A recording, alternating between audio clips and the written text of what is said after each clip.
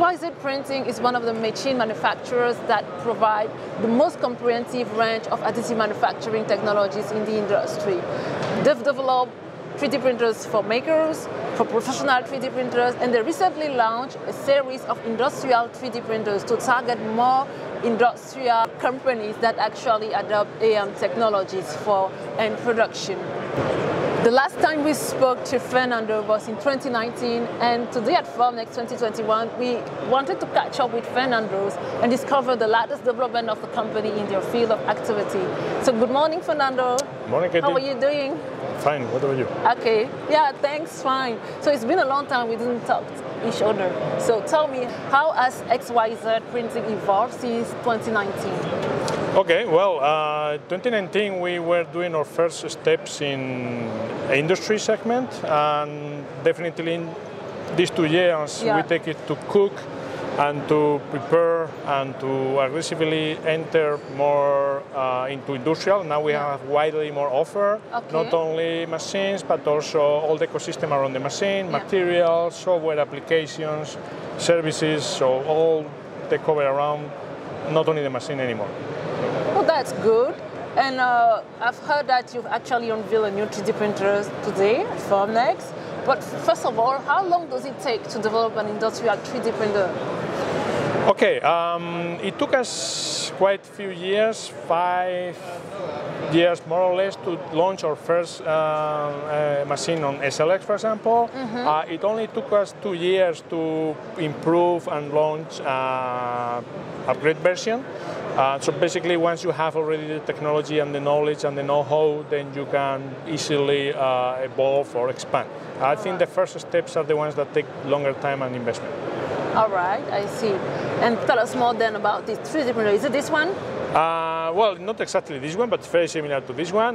Basically, we double the capacity, so we come from previously 30 watt CO2 laser, now we offer 60 watt CO2 laser. We expand the building chamber, so increasing the flexibility regarding of printing big SLS parts, but now the production runs are way faster because of the builder size is bigger.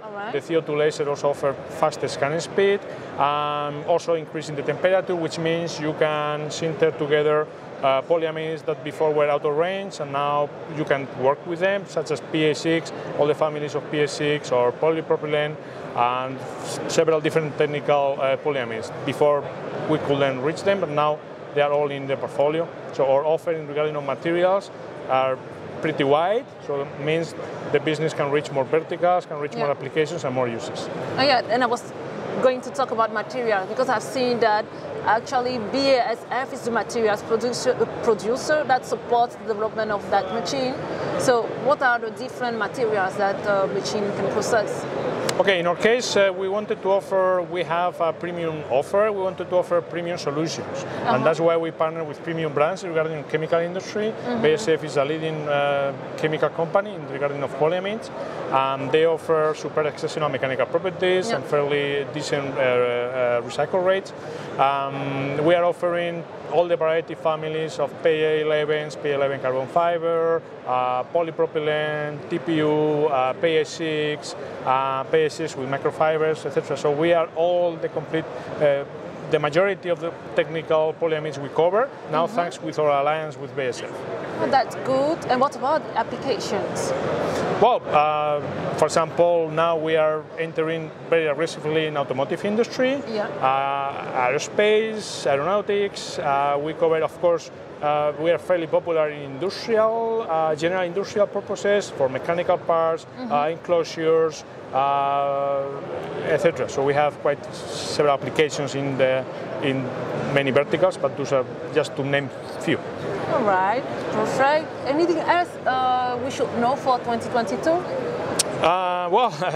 Yes, indeed. We had, let's say, 1 year, everybody was in lockdown, right? So now we are opening and we are launching, and we are, but mainly we are focusing on SLS. It's one of our markets that are giving us the best market, and we are going to keep our bet on SLS. We are going to expand the family, expand the services, expand the materials, and expand the alliances around. And at the end, the target is to offer affordability, easy of useness, and potential. And that's our core business. That's good. Thank you very much, Fernando, for your time. Thank you, Katie. Pleasure. Have a nice day.